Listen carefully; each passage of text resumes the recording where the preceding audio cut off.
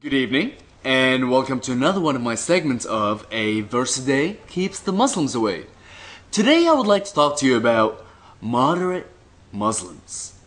Is there such a thing as being a moderate Muslim versus a radical Muslim?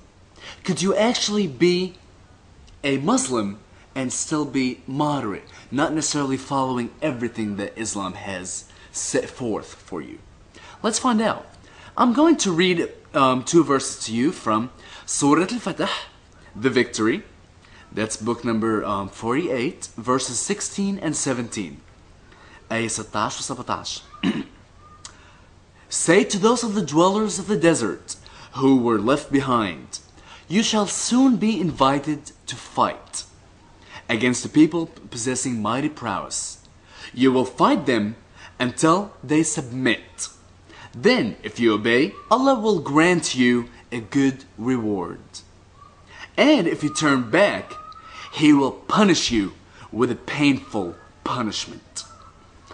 So in this verse, we're talking about people of the desert, I guess the Arabs of the Arabian Peninsula, as Muslims swept through the country, taking people along with them. You have to come along and join and fight. If you fight and make other people submit, then God will reward you. If you do not fight, if you choose to turn back, then Allah will punish you severely. And I just want to go back to one of my favorite words, until they submit, going back to the same theme that I repeat over and over. In Arabic is, well, actually in English it says, you will fight them until they submit. In Arabic, تُقَاتِلُونَهُمْ أَوْ يُأَسْلِمُونَ. So, you will fight them until they become Muslim. Again, to become Muslim is to submit. They're synonymous. To become Muslim is to submit. Islam is a religion of submission, not a religion of peace. Moving on to verse 17. There is no harm in the blind, nor is there any harm in the lame.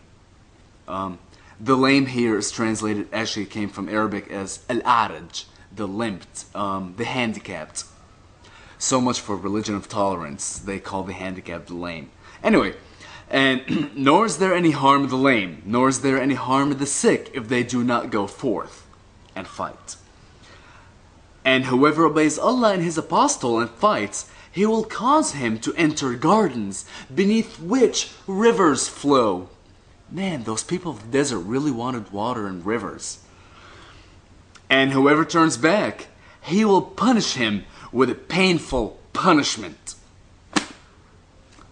So, to be Muslim, you have to obey Allah, you have to obey Al-Nabi Muhammad the Prophet.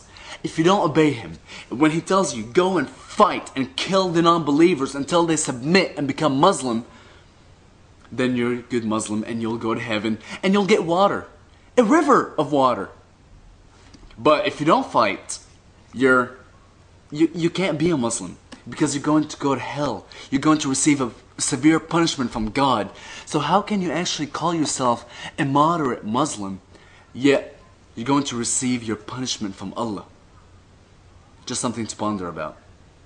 Thank you. Have a good night.